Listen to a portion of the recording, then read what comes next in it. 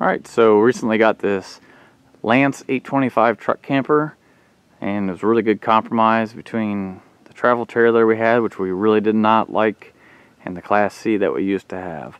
So this is kind of like our compromise, and it's got the best of both worlds. You can always put a brand new truck under it if necessary, and obviously Lance is a very good brand. So just doing a few upgrades to it. The battery that came with it came with a single dual purpose, semi deep cycle marine / RV battery. And most of the batteries that normally come with your campers, they have a large single battery. It's really meant to be a starting battery with some deep cycle usage, so they work decent for RVs. But let's face it, if you're going to be doing any kind of boondocking, or you're going to be doing any kind of camping in the wilderness, you're going to need to upgrade your battery situation. So my battery was in not that great a shape. I couldn't even get the jacks all the way up and down without the battery running down. So I decided it's time for an upgrade. Alright, so in the Lance, the battery is kept inside, and it's kept under the seats here in the dinette area. And it's a pretty complex electrical system. There's a trimetric TM2030 battery monitoring system, which is pretty cool. It uses a shunt to determine the capacity of the battery. It can also tie into solar. And I will be upgrading to solar in the RV in another video, and it's very easy.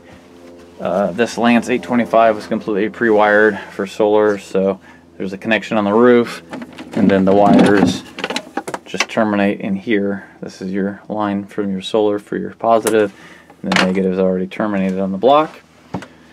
So this is what it looked like before with the single battery in here.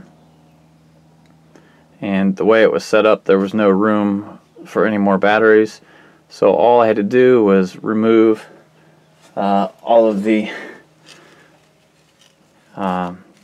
cabinetry that they built inside of here and the battery box, and just took out the battery box the way it was.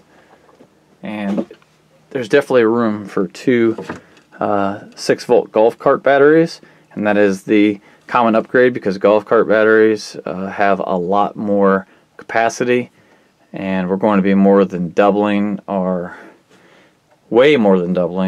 amp hour capacity and our charging capacity and runtime. And we're going to put two 6-volt batteries in series, which will make it 12 volts, and it will charge the exact same way. In the Lance camper, it's got a vented battery compartment, and it actually had a vent on the bottom of the old compartment and a vent on the top. And that's just to let any kind of when the acid boils off, it gives off actually an explosive gas, and it will set off your gas detector in the RV. Obviously it's not a good idea to have that floating around in here, so that's why they have the vents. So we're going to utilize those factory vent locations. The only thing I had to do is move this terminal block here, this negative terminal block, up onto this wall. Then I move the positive terminal block up here, and this space is plenty big for the two batteries. What I did is I purchased a battery box on eBay that is the exact size for two 6-volt golf cart batteries, and I started to modify it to work for this application. So here's the battery box that I purchased, and it did not have the vents on it. I have added those. So what I did is I took the top out of the old factory, or the old battery box, I cut it out and then glued and bolted it to the top of this one, so it's got an airtight seal. So this will be my vent for the top. It comes out of the battery box when the lid is on. You can see I just cut that out of the old top here. And then I just bought a battery vent actual kit for this bottom one here, because I already had it lying around. So I just drilled a hole in the inside, and this will be where the air comes in or out, or however, and allows the air to escape through the top. So you can keep it vented, so that'll connect right to that vent that's already in there. So we can fit our two We got T115 golf cart batteries that go in here. From all the research I did, as far as your wet cell 6-volt batteries, Trojan is the best brand to buy, but you have to have a place locally that sells them. And unfortunately, where I live, I would have had to drive halfway across the state to get some Trojan 6-volt batteries, and they're pretty expensive. So the Rural King by me had the 6-volt golf cart batteries, and they don't have quite as much capacity, but they're also less than half the cost. They were $79 each. So you do get what you pay for, but we're going to give them a shot. They're still, like I said, way more than double the capacity in amp hours of the single battery that I have in there. So we're going to go ahead and bring this over to the RV, and I'm going to show you how I'm going to install everything. Alright, so I just trimmed off the little bit of excess hose, so we don't need so much. And here's our battery box. We'll go in here like this.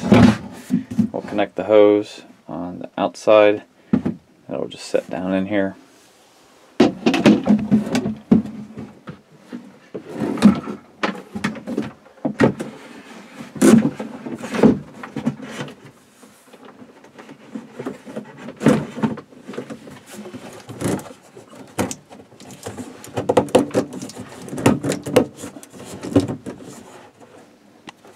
Alright, so I've got the battery box in, secured this panel here.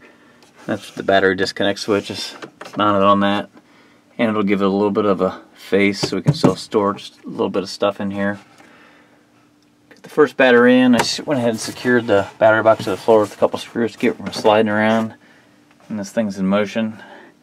We'll go ahead and lower the other battery in there, and we can make our connections.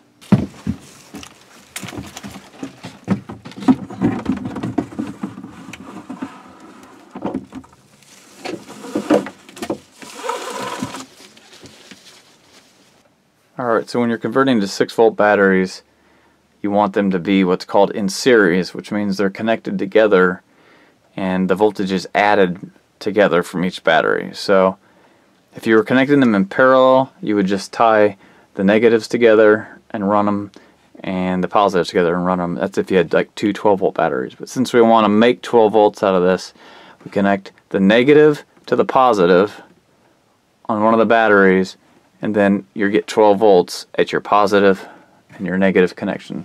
So we'll just use a little jumper wire that's meant for this to connect the negative to the positive on this battery here, and then we'll get 12 volts out of the whole system. Alright, so how it works is each battery itself is obviously like 6.04 volts. But then when you put them together, you get your 12-volt battery. So we're going to go ahead and tighten everything down, reconnect the battery system. And in this case, in my RV, I have a Progressive Dynamics 4-stage charging system, the converter.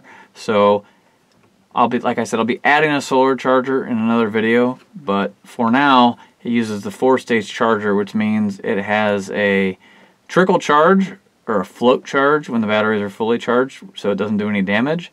And then when the batteries are low, it uses a super high 14-volt charge, and then it can slow down to a 13-volt charge. Basically, it's in order to make the batteries last a lot longer and charge them appropriately. If you have an older RV and you're doing this upgrade, and it just has a single stage charger, you will destroy your batteries very fast.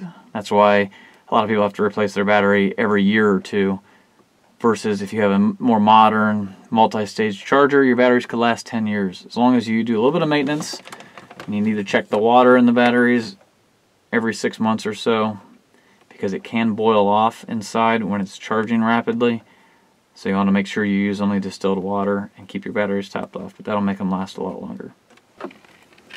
So we're just making our connections. First we'll connect the positive side over here to the positive.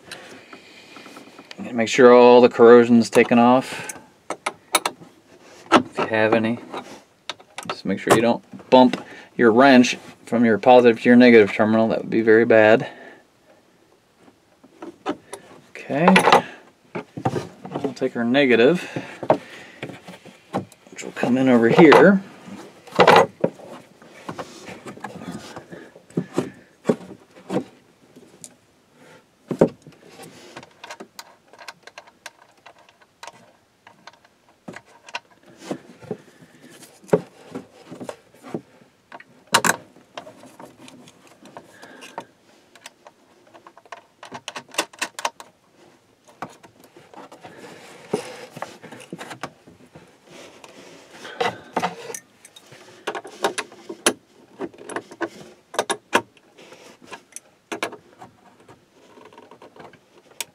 Snug that down good.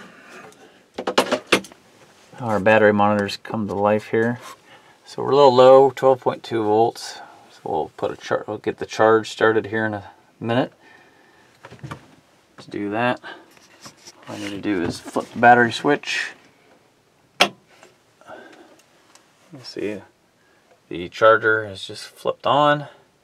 It's analyzing the batteries, and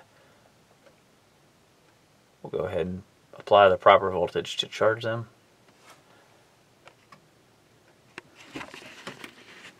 Now we just have to put the cover on, put our top vent on. So easy setting it on.